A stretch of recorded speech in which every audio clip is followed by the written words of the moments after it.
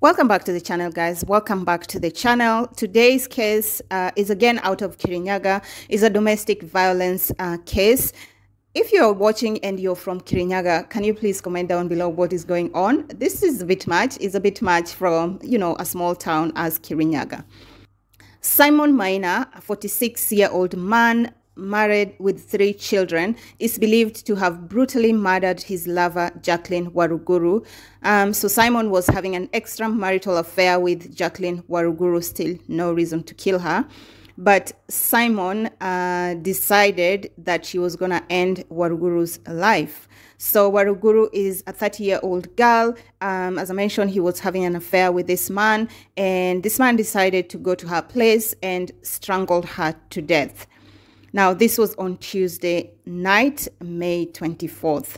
Being reported that the two were having an extramarital affair, which culminated with the brutal murder of the woman. Also being reported that after killing the deceased, one Simon then went and gathered all the locals, including his wife and Jacqueline's sister, to inform them of what he has done. It's the audacity for me, the audacity to kill someone else. First of all, the audacity to have an extramarital affair.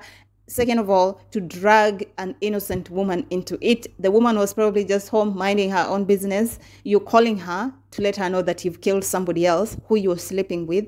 It's the audacity for me. Some of these cases get into my nerves, guys. Residents say Maina is a local trader and is a father of 3. And he has been having an affair with the deceased woman. We do not know how long this affair has been going on. We do not know what the motive is. Mwea East Sub-County Commander Daniel Kitavi said the suspect had been put into police custody over the suspected murder of Jacqueline, who was only 30 years old.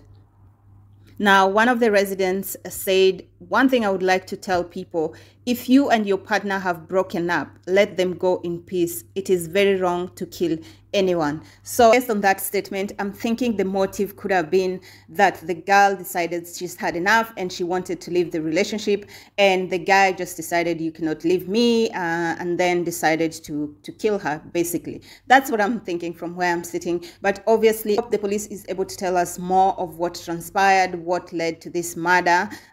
The police have him in custody at the moment, waiting to be officially charged with murder. So again, you're now up to date with this case. I really don't have a lot of information on this case, unfortunately. Some cases are just so brief, and as much as I would want to bring a lot of information, nothing is available on the internet.